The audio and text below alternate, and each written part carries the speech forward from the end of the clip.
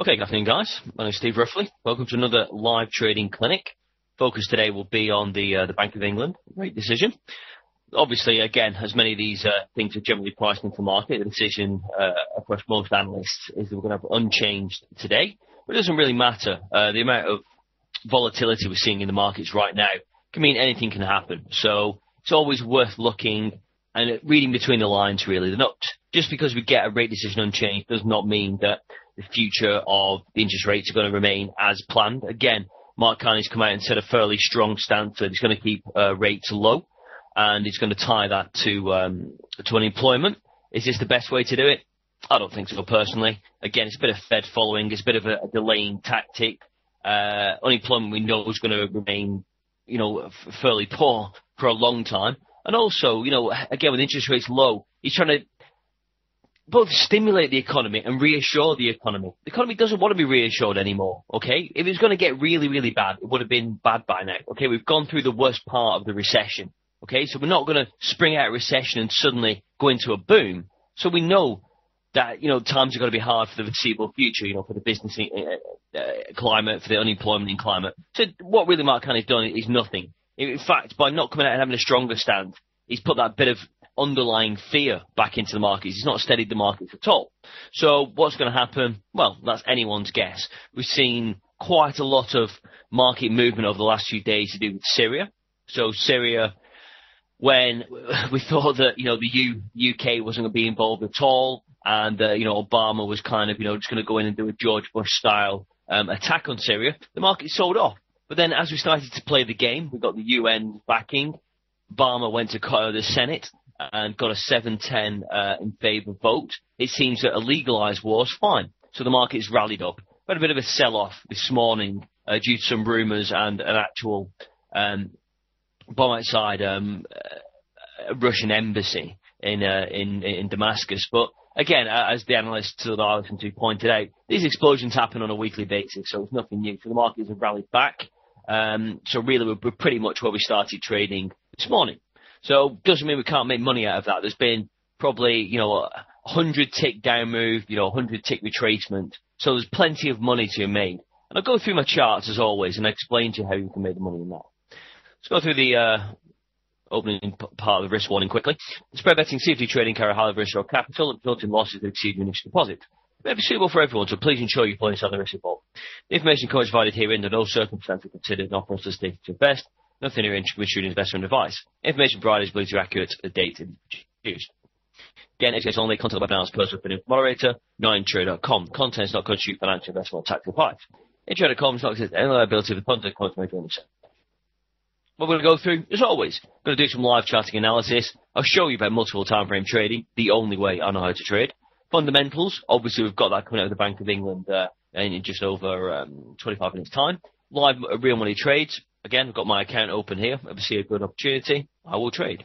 And again, this is a live session, a live Q&A interactive session, guys. So you don't have to sit here and just listen to me. Again, say any of your comments back. If there's anything that I say that you don't agree with or you have a different take on or you agree with me, just put it out in the chat window. Again, all your opinions are just as valid as mine. Again, I back mine up with education. I back it up with live trade. I back it up with being the chief market strategist of Intertrader. Well, they're just my opinions. Again, I'm not sitting here pretending to be the world's best, market analyst. I'm certainly not. But I have my opinions and I trade based on them and I generally make money. So that's all I can do, really. Okay, so these sessions are meant for everybody, guys. So please, we've got some regulars. I can see we've got Chris. Anything you'd like to add to the conversation? Again, guys, I'll keep it flowing. Ask any questions, any charts you want to go through. Again, just type them on the chat window and go through it. And how did you get on with your trade the other day, Chris? I bet you'd wish you'd have stayed short after the market's aggressively sold off. But then it depends how long you hold it for. The markets have bounced back. And it seems to be we don't know where we are, really. Look at the charts right now. And obviously, we're going to trade some UK data today. So I've got the FTSE and the and cable, the pound against the dollar up. So we can see really that the pound's strengthened, not significantly, but we've really gone from the lows, a good couple of hundred ticks, back to 1.56, where the market really is just trading, within the Bollinger Bands, just above the moving average. again, I always try and make my charts as transparent as I can. I mean, this is higher time frame trading in action. So looking at the pound versus the dollar on a daily chart. Okay, so all these other lines are just based upon other time frames. We've got, days, daily points of attraction, support and resistance, down to 5 minutes. But it's to start to build up a picture of what we're trying to do. We've got the sentiment here, the RSI on the daily. It's something you should have on all your charts. Okay, it's not something you should trade from on all your charts, but it gives you a good indication of what's going on. Then again, we can look in the FTSE here, okay, on the small 5-minute charts. Okay, so it's volatile. We don't really like to trade up for 5 minutes, but we can do. We can do whatever we want. But we see as we hit the lows in the oversold territory here, okay, in this big red candle, when the market breaks below down to 22.8 on the RSI and we start to come back into positive territory, we know what's going to happen. We're going to get back to the 50% on the RSI, as happens in most, charting, kind of theories. So once we do that and the market starts to get into positive territory, it wants to get to the overbought, okay, 70 level. What does the market do? Well, the market, again, finds a bottom, doesn't break the Bollinger Band, moves up, gets to these blue lines, these aqua blue lines, they're these envelopes. I'll go through them in a little bit. But then we get to the moving average, a little bit of indecision on the moving average, and the market breaks to the top of the Bollinger Band. So that's 52 ticks, okay? 52 ticks you could have made off the 5-minute RSI. Okay? We're in oversold territory. The market sold off back on data this morning, well, kind of fundamental information, should I say, this morning, that there's a bomb in Damascus. Happens every week, no big deal. Market finds some value. All these sellers are out of the market. Indecision, bang, market goes up. Indecision, bang, market goes up. So really, we're kind of trading pretty much to where we opened. We opened a little bit higher here, but we're not really kind of trading negatively down. We're not really trading positively up. We're kind of in a good, nice mid-range. So again, all these things you have to look at when you're doing your charting analysis. I mean, if you've got your hourly charts here, you can see how that's behaving. We spike up again on the 70%. Okay, the 70 overbought territory and the RSI, and the market comes down, but the market doesn't really follow it, does it? Okay, we spike up, we spike back down, in that fundamental news, but the market really bounced off the 50 RSI mark and it's going back up. So that's supporting the retracement of any down moves we've had. So really, when the market starts to break up here, which it probably will do and test these highs again, you look for your other points of interest in the market where the market could go to. And that's these daily levels, 2 daily levels close together up here in the FTSE. So the market from here could quite easily go another 94 ticks and test that before coming back down. So again, it's about understanding what we're trading, understanding what's happening in not just the big term, the higher time frames, but the smaller, more manageable time frames like your hourlies and your 15 minutes, and try and build a trading decision based around that. And the RSI, in any time frame is a good indicator of what to do. Okay, so we're just saying to somebody, what's my opinion on the pound versus the CAD? Okay, something I never trade. Let's have a look. Pound versus the Canadian. So standard MetaTrader chart. Just put some colour on it. Okay, so here we are. Let's start on the highest of time frames. It's going to look fairly messy. Okay, with higher time frames, so we're really just trading in this lower range. So we've seen since, I guess, these double, treble tops really were made back in 2003. The market's really, made lower highs and continued to go down. So a bit of a consolidation period now between 1.639 and 1.5542. So the market's moving sideways. So the Bollinger Bands and the monthlies are pretty close together and have been some time. So what we're looking at on the RSI, well, we're popping just above the 50%, trading at 54 on the RSI. So that means the market, if it wants to break, could potentially break up to the 70 overbought mark. So we don't really have any major lines of higher time frame. So I'd expect the market's going to break up. It's going to get to 1.6692, and on the very high side, initially in the monthly, is 1.7056. It's looking like it wants to break higher. Okay, that's what the monthly chart is telling me. Go to the weeklies. Again, we can see that big range in the market. Okay, we're hitting the highs, going back to the lows. We're going to do another charting method on this. You do a sideways trend channel. So just find the upper levels of resistance, lower levels of support, and sell high and buy low. So really, if the market rejects a high move here and all these tops and all these, tops of these candles, these weekly candles, you'd expect the market, if it rejects that, it's going to easily come back down to the moving average and go another 400 ticks back to around about 15985. So again, if the market is fundamentally this trend, that could be another indication we break the higher. The market's going to move aggressively higher. So look at the dailies. Well, again, we've already rejected a move up above the overbought on the RSI. That's what it looks like it could be heading south. So really in the dailies and the overall in the monthlies, I wouldn't see a fundamental strengthening of the pound versus the Canadian. So I'd expect more than anything it's going to drift back down. So really my short-term targets would be 1.62 really, and really 15985 that we talked about.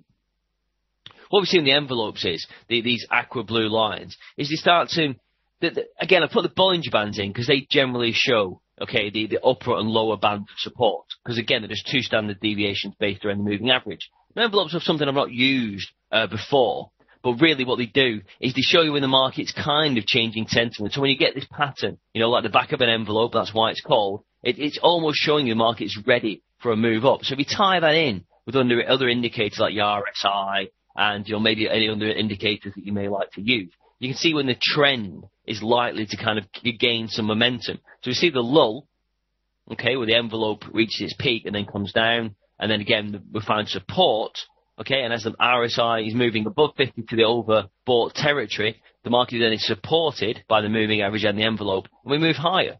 So really it's looking like the market's going to top out up here on the envelope. We've made 1, 2, 3, 4, 5, 6, 7 good attempts to break higher above 16509. We haven't. So for me, the market, the pound against the CAD is coming down. Okay, so 170 ticks. I reckon it's going to get to right about 1.67 in the next week or so of trading. That's what I'd expect, and test these levels of support here.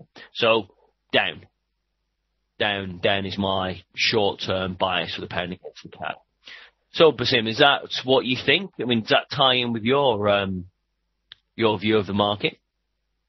Have you got any particular view yourself? Do you think it's going to come down? Do you reckon it's peaked on the highs?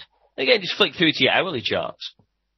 Again, you can see really 1, 2, 3, 4 attempts to break outside the upper Bollinger Band, rejected it, and that envelope kind of scenario on the hourlies just looks like it's going to move down, doesn't it? So really, it's looking like it's going to move down. We've traded on the hourlies outside of the upper Bollinger Band extremes.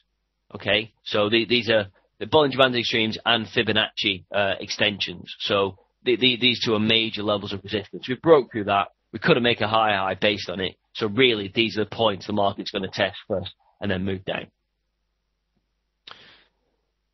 Down after a break of support? Yeah, absolutely. But I agree with you. I mean, again, I'd be selling all these highs up here. And then again, a break of 16365 would show a short-term hourly pivot break. And then you've got these big levels here at 16339, and then all these green lines to buy back at, based upon the previous Fibonacci. So again, the market's coming down and the hourly is trying to get to that 30, that oversold mark. So yeah, in the short term, sell high and wait for the market to drift down. That'd be my opinion.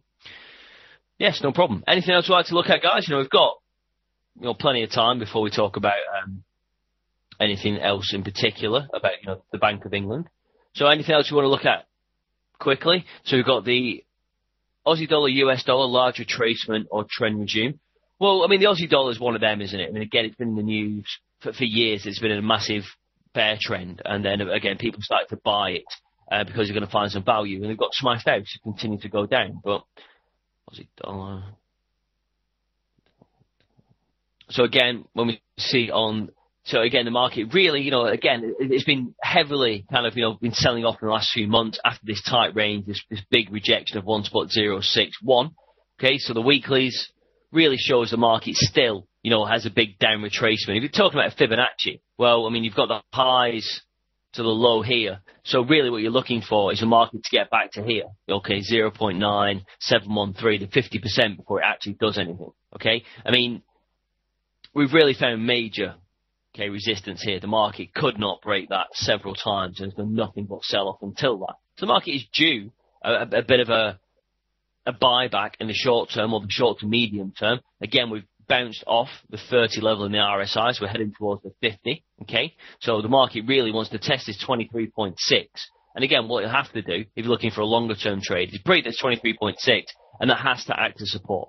If that acts as support, then we're going to hit the 38.2, and then the 50%. If the market then breaks above that, it's definitely, and holds above 50%, it's definitely going to test here eventually. If it rejects that, we're going to make new lows, okay? That's the way charts work. So we just swing that onto the daily chart. We can see we've found this nice support resistance level, okay, between these fibs. So again, if the market is going to break in the short term, it's going to have to break these levels at 0.92322, and then again, it's going to drift up, and you'd expect it to hit these other levels between the 50 and 38.2. So really, again, if the Aussie is going to strengthen against the dollar, it's going to really, for me, going to have to test around about 0.95795 before we really know what's going to happen. So short term, yeah, I think there is a bit of upward side movement, which, really we're talking, a good 400 ticks. But if we start to find resistance here on this 23.6, the market can't break above that. Okay, the market is definitely going to come back down and make some new lows. Okay, so just again, draw a Fibonacci on your weekly chart from the high to the low, and just keep that 50% line in mind. Okay, and then you're going to trade that a little bit shorter term. Look at the hourlies. Again, on the hourlies, for me, I'd like to be selling. So the higher time frame, see, there is plenty more room on the upside, but for me, I could see it going down before it goes back up. So I'd really be selling a break here and letting the market drift back down to maybe 0.89974 before I'd start buying and, let it hit back up to these top end fibs at 23.6, 38.2 and 50%. So again, that's why it's, you have to kind of understand, that the higher time frame overview, that really, there is plenty of up room, but doesn't mean you can't benefit from a short term sell off in the market. And again, if you want to let the market sell off in the short term and just buy back value longer term, that's fine. We want to get involved in the market when everyone's expecting it to go up longer term, it's selling off in the short term. We can also sell into that. Okay, so really for me, the longer term is there's plenty of buying opportunities. In the shorter term, maybe today until non-farm payrolls, I'd probably be selling. But again, it's down to you to build up your opinion from that. So the pound versus the Japanese yen. Like your strange crosses, don't you? Pound, Japanese yen.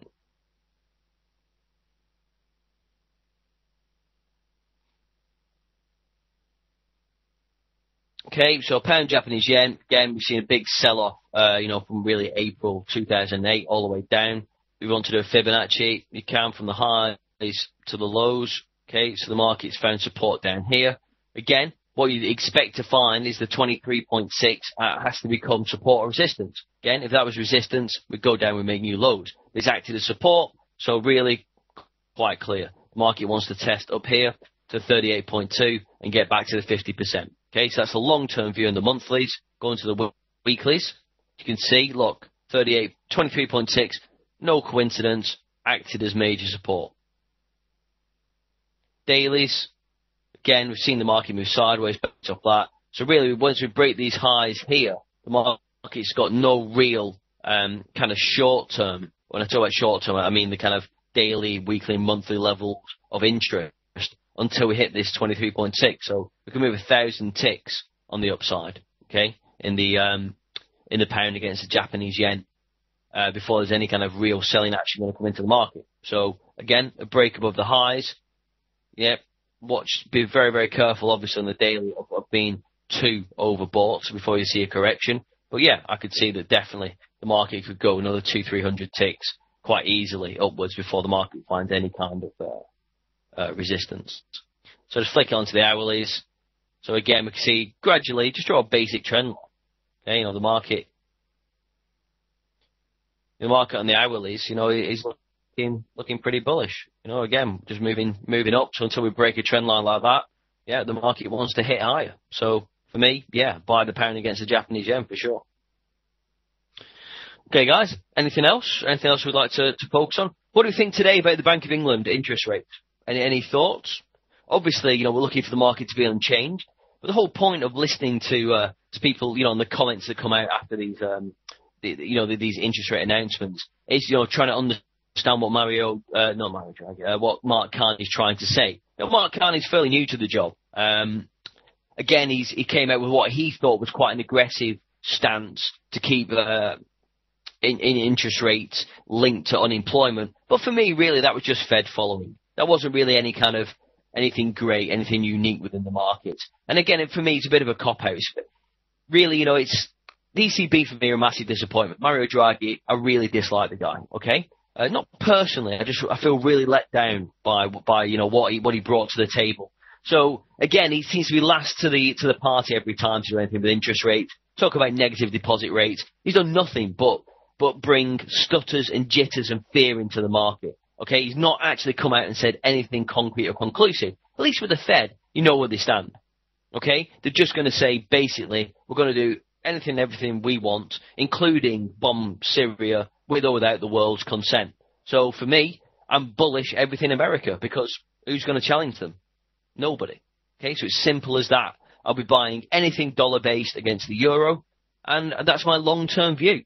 So right now, if we're going to focus on the UK markets and based around what the UK interest rates are going to do, they're going to be on hold. Okay, they're certainly not going to have any unannounced changes to the interest rates right now. So we have to understand what that means to the wider picture for the FTSE. So the FTSE's happy to sell off. We've seen these 5 minutes based on fundamentals. We're really kind of trading, back to some sort of parity now.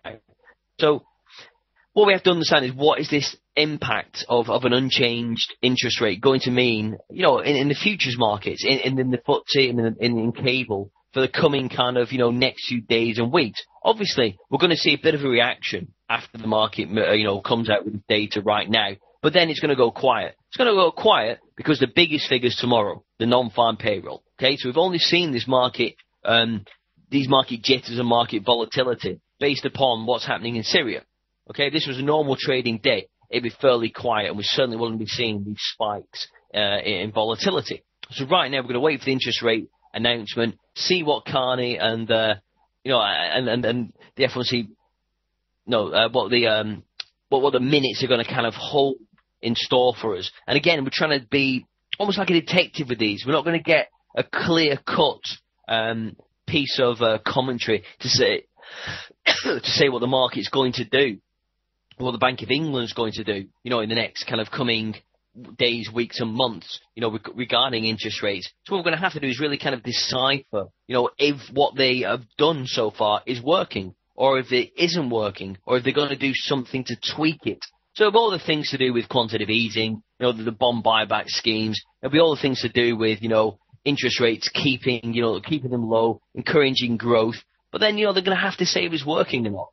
And, again, interest rates have been kept, historically low for quite some years now. And we haven't, stimulated this growth. So it's clear that we can't artificially stimulate growth by keeping interest rates low. The only reason really we're keeping interest rates low is so people can, service the debt. 1.4 trillion pounds of personal debt in the UK. So if interest rates go up by 0.5%, people will be able to pay their mortgages, credit cards, etc., etc., etc. That is the only reason why we're keeping interest rates low. So it doesn't matter what Carney says, what the Fed say, what, Draghi says at the ECB. Doesn't matter. Okay, it makes absolutely no difference what they do with interest rates. They're keeping them low so that people can afford to live. But all these things are cyclical. At some point, interest rates will have to rise. Doesn't matter how you look at that. Doesn't matter how powerful you are as a government or how tightly you control policy. Interest rates will have to rise. That is simple. So when it does, we're going to have to see what state the economy's in. So, as we say, we're going to trade this UK data. So the pound really against the dollar has been a good bull move. Okay, so we've got some good levels of where the market can find some sort of support and resistance up here. FTSE really has sold off on the back of these bits of fundamental news about the embassy bombings, but really have spiked all the way back. So we're trading between the Bollinger Bands, above the moving average. So really, we're going to have to see, if the market takes this news well, we're going to hit 6545 in the FTSE, maybe above. The market takes it badly, we're going to start hitting back down to 6461, 6442, which is a big, big level. And if we break that, then the market definitely is going to hit 6364. So again, it's not really about what what the market feels. It's more about what they're going to feel comes from the Bank of England minutes. What they're really going to do. Moving forward. Yeah. Okay, Manjo. Yeah. I mean, Japan have kept the interest rates low for 2 decades, but they control their own currency. You can't trade.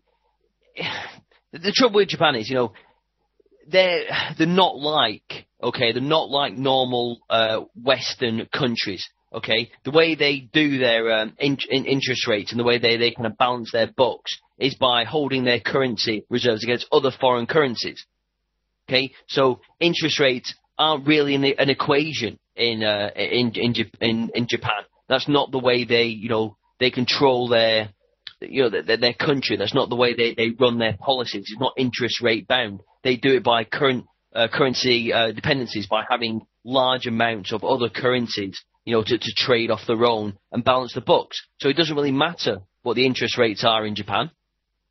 It has no effect on what they do. So no, they're not like the West. That's why they're not like the West. That's not why they're categorized with the West. They're completely different to the West. They are the East. So they have nothing to do with the Western market. They don't operate in the same way. They have, like China, they've got their very, very long-term, 50-year, 100 years plans. So interest rates have been ultra low for 2 decades because they have no relevance on the way Japan run their economy. That's why they're low, because no one has any interest in them, literally. So the fact that they've been low for 2 decades is irrelevant.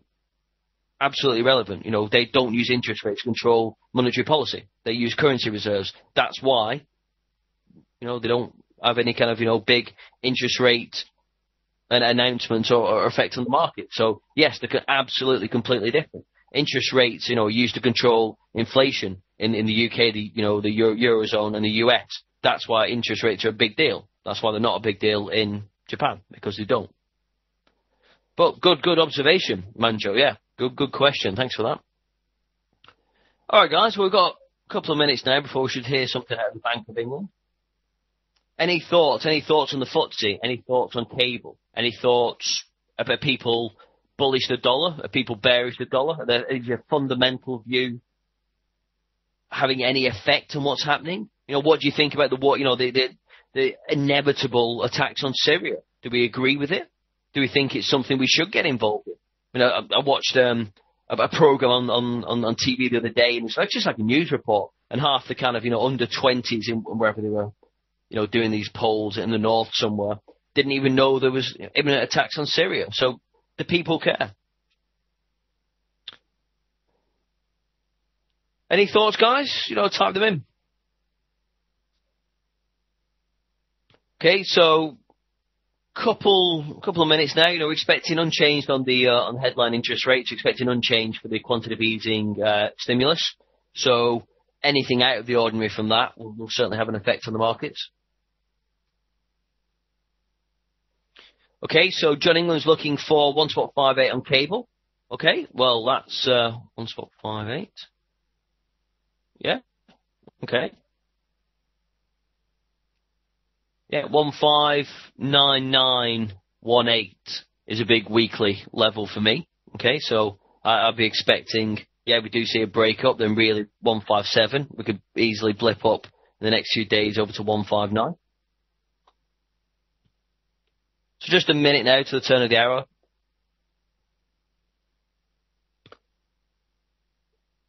Yeah, absolutely, Manjo. Yeah, I mean, again, the whole point is with the UK, king is his castle, that the majority of people's wealth is stored in the house. So you have people saying they're rich because they own £1 million house. You're only as rich as, what that'll allow you to do. A house is only worth what people will pay for it. And, you have to live somewhere. So if you want that £1 million, you have to sell it and go and live somewhere else. So, I mean, the UK is a difficult place to judge at the minute. It's so property dependent, but that's why interest rates are keeping low, so people keep buying houses and keeping the price inflated. Okay, 30 seconds or so to Bank of England now, guys, so I'll just call it unchanged. Whatever the call is.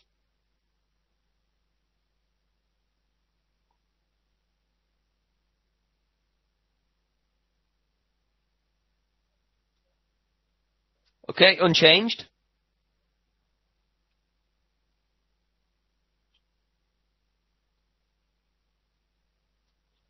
1 second.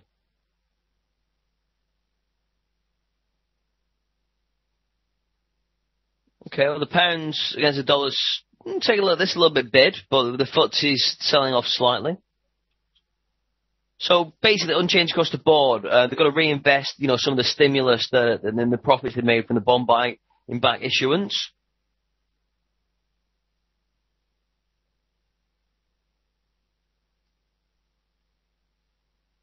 So yeah, the cash flows that they've made, they're going to reinvest in that. So that's good news for the FTSE.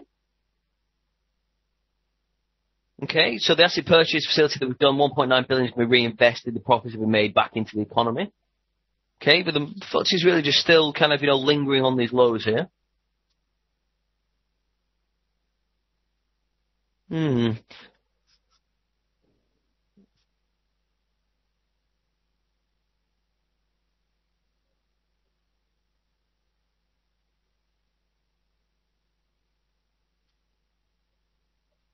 Okay, sorry guys, I'm just listening to the squawk and what's been coming out. Basically, they're saying that any stimulus and profits that's been made by the bond back issuance really is going to be reinvested back into the economy.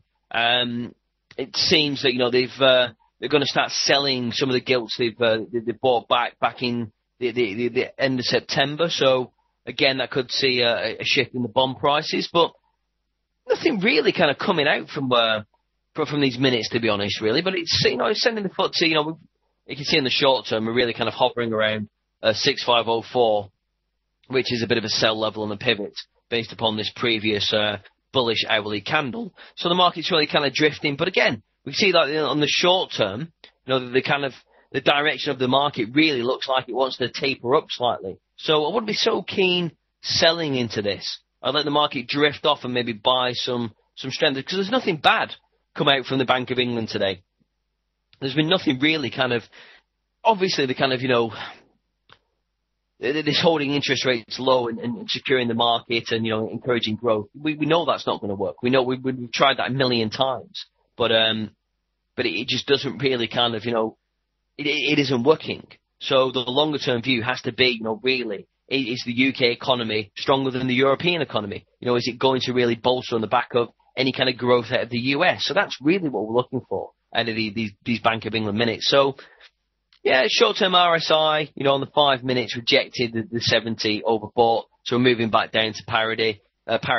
So maybe, a bounce off the 50% on the hourly and a bounce off 50% on the 5 minute could see a good buy opportunity. So I'd let the markets drift off, but I won't be selling into it. I'll be looking for a buy back and a continuation of this up move in the FTSE. So pound's getting a little bit bid now against the dollar. So again, back to John England's quote of 1.58. We can see the market start to test these levels of resistance and break up. Okay, Manjo. Yeah, the whole point of the way I trade is I use higher time frame trading. So I can use a 5 minute chart to get the short term volatility, but I still want to know what's happening in an hour. Okay, so all this data here is just one of these candles.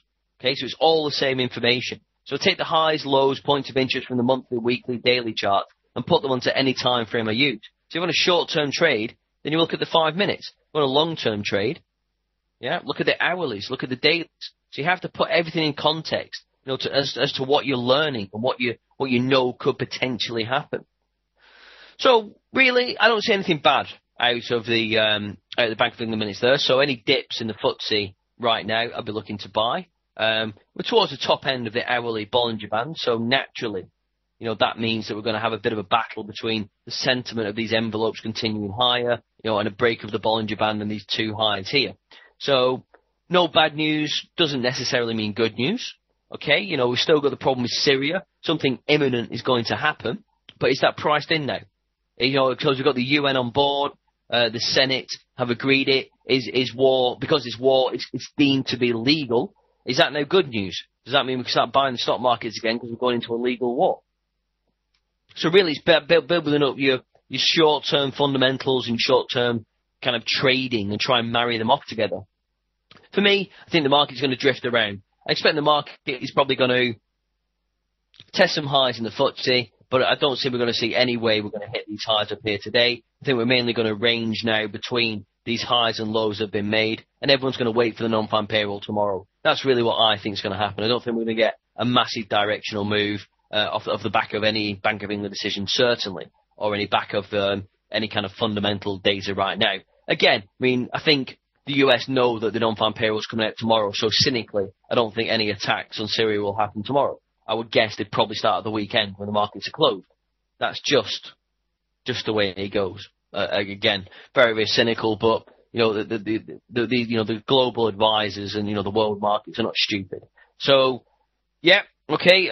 We're seeing that the pound's making highs against the yen. So yeah, the pound has taken some bid from that.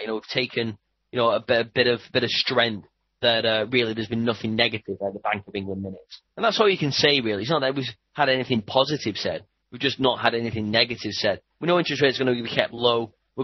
We know we've made money from buying back our own bonds, so we're going to pump that back into the economy. So in the short term, that has to be good, doesn't it? That we're making money, we're not losing money on our bond back issuance, and we're actually, pumping that money back for the greater good of the UK economy. So everything from that Bank of England minutes in the short term points to good for Team UK. So again, any dips, as I said, in the short term of the FTSE, I'll be looking to buy. Again, because that envelope direction is pointing up, we're trading way above the moving average. And, again, we've got some good levels at the top side to hit. So I'll be buying any dips right now. But, again, dips are down to what you think a dip is. A dip could be 10 ticks, 15 ticks, 20 ticks. Again, you don't want to keep buying all the way down if the market is selling off. So that, again, is down to you to decide what you actually think, the market's going to do in the short term. And I'm selling to short-term negativity, or look for the short-term negativity to bounce and to buy back the better big-term picture. Okay, so that, again, it's all about marrying these things up, guys. It's not easy. I mean, it's a constant battle. You can sell a downtrending market and still lose money. Trading is hard. But again, if you look at your charts in the right kind of way, again, let me just I'll just put a DAX up out of interest, because I'll show you how I kind of approach the charts and how I look at them. So this is the DAX, okay? We've got DAX daily, DAX hourly, DAX 15 minutes. Okay, so you look what's happening in the DAX. So the DAX and the hourlies, got a Fibonacci retracement here. So market overextended, hit resistance, then sold off. So got back to the 100%, back to the 161, okay? Fibonacci overextension. Couldn't then hold it. Again, we're above the moving average and the market buys back. So we've just hit the 50% retracement of this previous move. So I only ever do Fibonacci's on hourlies. But then again, I will use these levels, on the shorter term time frames in order to get a view of what the market might do. So again, put your Bollinger Bands on. Look at the dailies. We're trading below the moving average. Okay, so the market's bought up, but it can't really hold on to any of these buys. So the overall daily direction is still down. So again, what would you do? On the hourlies, when we're trading towards the top end of the Bollinger Band on the hourlies, if the overall daily view's down, you sell highs. Okay, you do the same on the 15-minute chart. Break out of the, Bollinger Bands on the high side here. The market moves down. You get an 82-tick move out of that. So, again, guys, there we go. That's really higher time frame trading. Using, the charts to the best of your ability, looking at what the overall daily, trend is, look what the hourly trend is, then using a smaller time frame chart in order to trade. So again, you can't deny how things like RSI work. RSI, overbought, 72, market peaks, sells back down. Okay? Again, we don't quite have the same momentum in the hourlies, but we get to 59, and the market rejects that, and we start to move down towards 50. So that small move from here to here, that 10-point RSI move down, you've made, if you hold on to your trade from the high to the low, that 80 ticks, and you've come all the way down to the moving average. So it's about moving your time frames around, using the time frames to understand what the highs, lows, and the peaks in the market, and looking for them all important, changes in direction, which you get from like the envelope indicators. Again, you get them from your upper and lower Bollinger Bands. Use them on a manageable time from the hourlies. Then look at your 15 minutes, for a bit more zoomed in action on what you could actually do. Okay, guys. Well, any final questions? Any final thoughts? Nothing out of the Bank of England today. Basically, business as usual. No change in the quantitative easing stance. No change in the base rate of interest rates. But the good news, I guess, that's come out is everything that's been made from the forwards guidance and the bond back, the buying of the bonds, is going to be pumped back into the economy. So, again, that's billions of pounds, made from the open markets is going to get pumped back into the economy. So really, I can't see that anything else but being good. Okay, the blue dotted lines inside the Bollinger Bands. Okay, what represents blue dotted lines inside Bollinger Bands? Okay, well, all the dotted lines are areas of support and resistance. Okay, so this is a monthly area of support and resistance. Okay, this blue dotted line. These green and red lines are the envelope indicator, which show directional change. The RSI, that's just overbought, oversold, and neutral. Okay, so that's just the indicated dotted line from the RSI. So basically, you've got three sentiment indicators: RSI, Bollinger Bands, and envelopes. Then the rest are either Fibonacci from significant low to highs, or the dotted lines are monthly, weekly, and daily levels of interest. So it's just straight line levels of interest, three sentiment, and then it's down to you. You either buy or sell on these key levels. That's what it's trying to show you. Bollinger Bands are 20 period, 2 standard deviation. Envelope is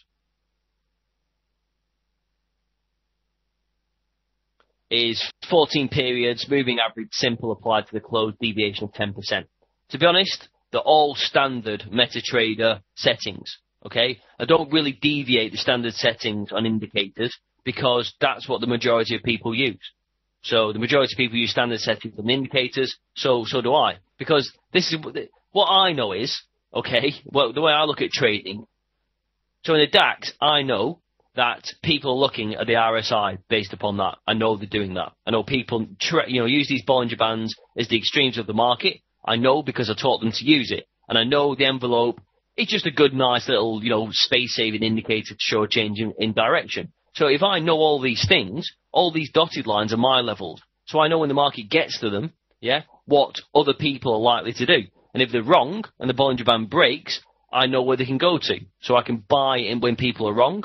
But if they're right and the market's going with them, I'll go with them. So the whole point is of having this setup as it is. If I use the indicators as standard settings, then I know what other people are looking at. So I can understand when they're right and understand when they're wrong. So that's all trading is. It's not knowing what everyone else doesn't. It's knowing what everyone else does know. And if the market, everything's screaming out the market should sell off due to these indicators and the market's going up, then I'm happy to buy it because I know that everybody using these indicators that are wrong are going to have to get out of their trades. Then the market's going to overextend and then you do the actual trade. Okay, so it's all about knowing what everybody else knows and then trading with them when they're right, trading against them when they're wrong.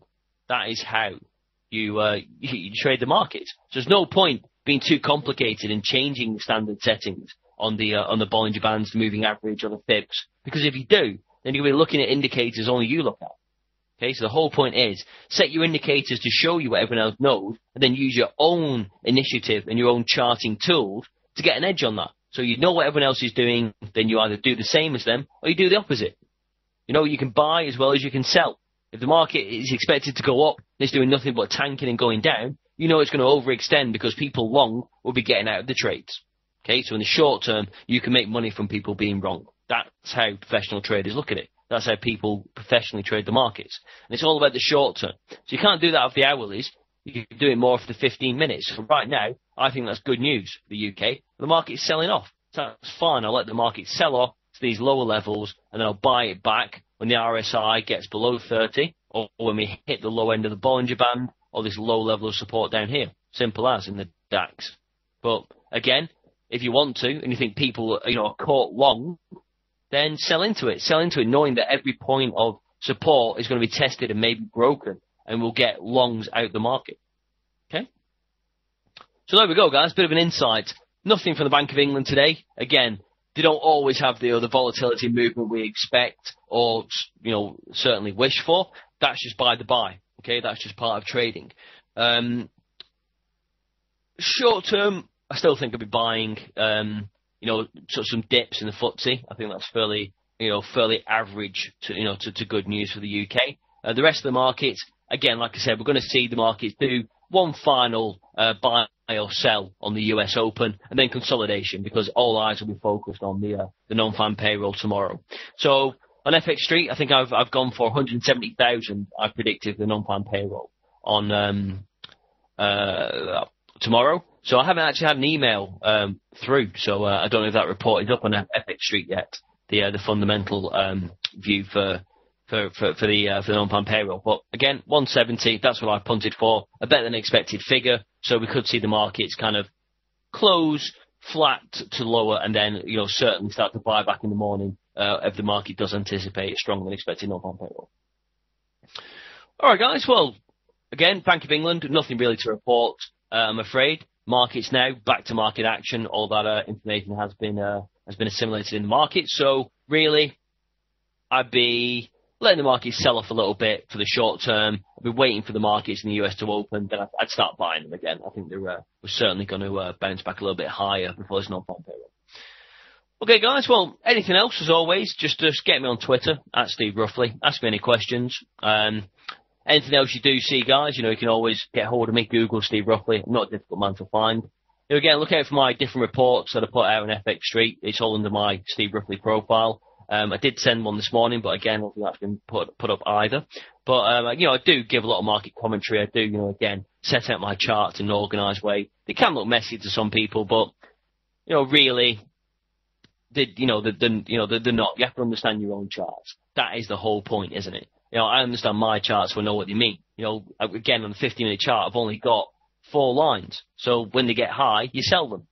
What do? They go down. When they get down low, you buy them. They go up. You know, it's trying to make your charts as easy as you can for you to decipher. But again, take a screen print, guys. You want to set them up for RSI. You know, you want to use the envelope, you know, to see a change in sentiment. Use them. Experiment with your indicators. They're all free. Okay? They're all free. All right. Well, listen, guys. Anything else you want to know, like I said, at Steve Ruffley's best way to contact me. And I'll see you guys soon. Thanks to Maud, Vicky, and the guys at FX Street. And I'll see you soon, guys. Have a great afternoon. Thank you.